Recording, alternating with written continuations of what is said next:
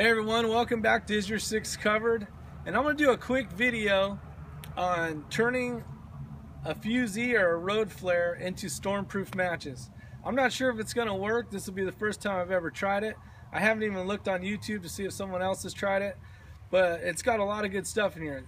The material inside here will burn at 1400 degrees, so if we can get our stormproof matches that we're going to make, ignite this, we're going to have the possibility of generating a lot more heat, so we can get some of that kindling that may be wet or whatever.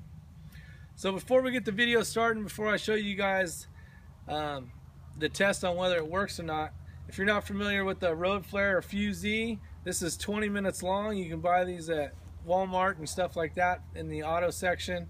If there's an accident, you can light these. But some of the positive and negative things about these are they need to be stored in a dry area. This is all paper right here, waxed, and they can kind of start crumbling up and falling apart and making a mess. Things to think about too is you have the ability to cut. You can cut these and shorten them to turn them to 5 minutes, 10 minutes long, and just put them in your backpack. Tape the end so the material doesn't fall out and make a mess. But here's how it works. You basically take the cap off. You have a striker in right here, like you would for matches, and then you have an end that's easy to ignite, and you would strike this. Always strike this away from you so that the material, like I said, 1400 degrees, that stuff's not coming and getting in your eyeballs or burning your shirt. Now the negative things is, if you do use one of these, be very careful, as the slag stuff will burn you. It can burn through your shoes, depending on the type of material they're made out of, your shirt. They can get in your eye. You know, they have a very pungent odor, basically sulfur, so you don't want to breathe the material when you're trying to ignite to make a fire.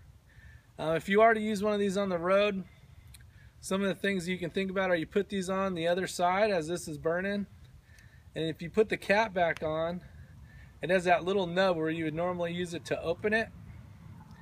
That helps it to stay in the road and not roll off into the weeds and start a vegetation fire. Now, if for some reason you wanted to add on to this, you would just lay the next one, this end here of the next one around here, so as it did burn, it would ignite this one and continue to burn.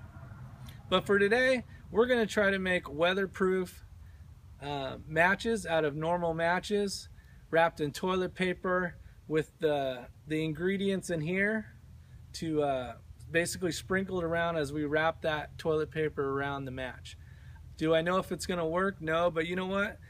Nothing works until you try it. So it's good to know whether we win or lose on this one, but stay tuned and let's see how it does. Thanks again. Make sure to subscribe. Take care for now.